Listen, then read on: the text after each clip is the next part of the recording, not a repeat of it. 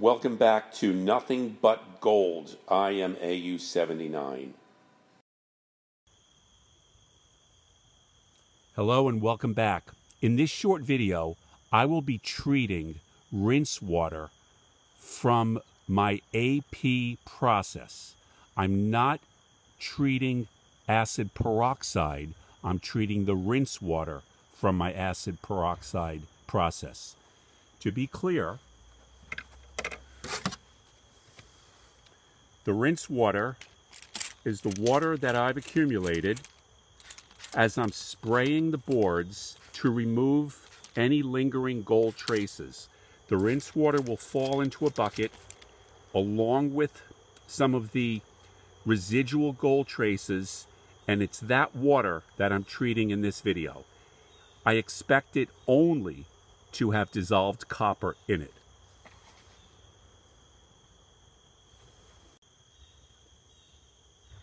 The rinse water from my AP process was first checked for any dissolved gold using fresh stannous chloride solution on a test strip. I wouldn't expect it would have any dissolved gold in it because I used very little hydrogen peroxide. No gold should have been dissolved, and the stannous chloride test proved that. The next test I performed was a simple pH test using test strips. I dipped it in the solution, swirled it around for 2 seconds, and came up with a pH probably between 0 and 1, which is very acidic, but it's not acidic as much as HCl because a lot of the liquid in this rinse water is in fact just water. It will take very little alkaline solution to neutralize it to a pH of 7.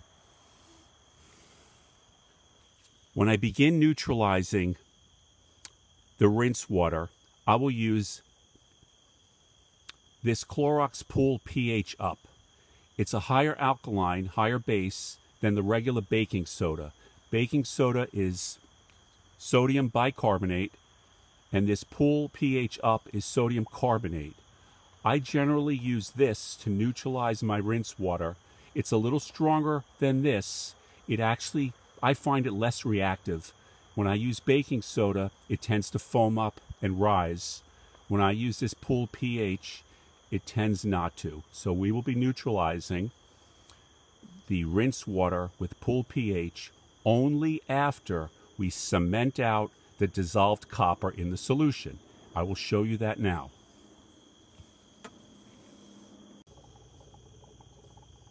In this bucket, I have my rinse water bubbling with 3 pieces of iron to serve as a vehicle to cement the copper out of solution. It will put the iron in solution, and the copper will come out and fall to the bottom in the form of a metallic copper. I keep an air bubbler in this bucket of rinse liquid to circulate the liquid around the iron bars to allow fresh iron to be exposed to the liquid. This will enhance the cementation of the dissolved copper into metallic copper, which will fall to the bottom. Since the runoff of the circuit boards was purely copper and maybe some nickel, this liquid will only have dissolved copper and perhaps some dissolved nickel in it. I will shut the bubbler off and bring the camera closer to the action. This is a great example of cementation, where one metal goes into solution and displaces a different metal out of solution. Iron is more reactive than copper, therefore iron will go into solution and knock the copper out of solution.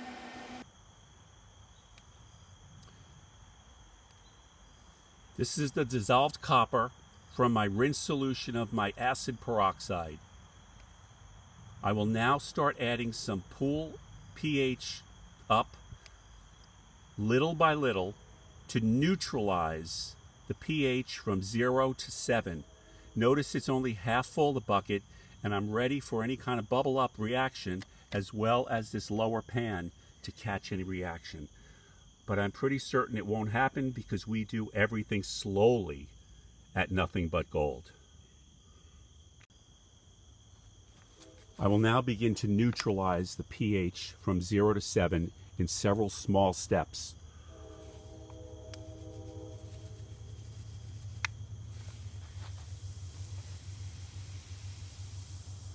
Once the fizz settles down, I will stir it and wait a few moments and do it again, and I can tell when the pH changes. It's almost a sudden change. It goes from maybe 0 and 1, and then it goes right to 6.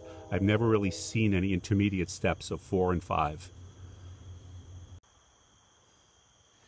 It's probably not a bad idea to treat the iron that went into solution to knock the copper out of solution. There's a way to do that, and you can look that up online. But there's very little iron in this solution, so I've skipped that step. I'm going to do one final pH test, and then this liquid will be ready for disposal.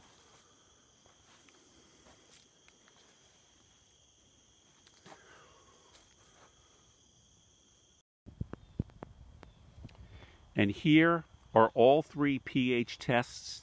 The left one was the rinse from the acid peroxide process. The middle one is the pH from adding some of the pull up, sodium carbonate, and the right test strip represents the final pH, which is about 6 or 7